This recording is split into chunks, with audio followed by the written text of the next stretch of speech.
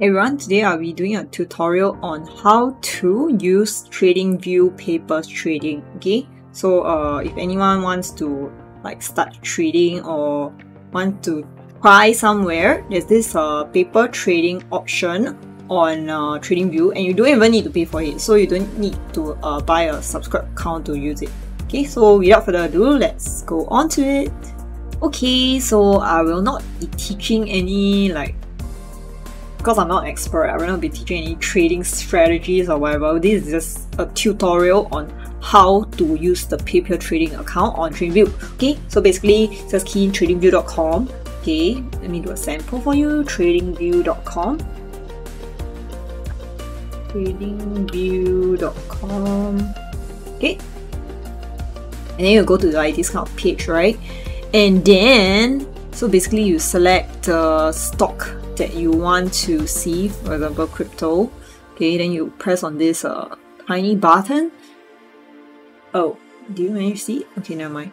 Click on the button, see more on advanced chart, then you get this kind of chart. Okay, so for this kind of chart, then basically how you assess the paper trading, the normal charts, you just click on the bottom for paper trading. Once you click on it, you can see all your positions and your orders lah. So basically how do you start paper trading? Basically you can right click anywhere on the chart and then press trade. So when you press trade, right, there's a sell or buy. These are standard orders lah. But if you want, you can create your own customized order. Okay, just press create new order. So create new order, and then they will show you the price that you want to buy it. So you just key in the price you want to buy it. So basically there are three types. Market means you buy at the current market price. So now currently the market is closed. It's actually there's pre-market, but paper trading don't allow you to trade the pre-market. Okay, so basically we can't buy and sell now anyway. So but you can put in a limit price. You can't buy at market. You can put in a limit price. Okay, put in a limit price, put the amount of units you want to buy. Then if there's any stop loss, you can attach it to the order as well. So there will be 3 orders created together with this whole thing if you actually take profit and stop loss. So actually, after you click on this stop loss, right, you can actually control your risk. So let's say you only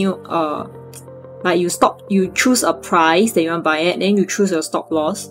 Then they will tell you how much you are actually risking for this trade. So it will show how much you're risking for this trade. And then let's say you don't like the amount that they show you, you want to risk $300 for stop loss, then the units will change accordingly lah. So this is how you can plan for your trading. So limit order is currently the price is maybe $61, but you want to buy at a lower price, so $58, then you key in $58 here. Okay, so basically that's it for paper trading. So for paper trading, right, when you do the stop loss or the take profit, right, it's stop your whole current position. So let's say your current position is 10, then this option is only to close this whole current position by taking profit or stopping loss. So let's say you buy you already bought this 10 units, or let's say you want to do various take profit levels. So how can you use it on this paper trading thing? So basically let's say currently you can see my paper trading the positions.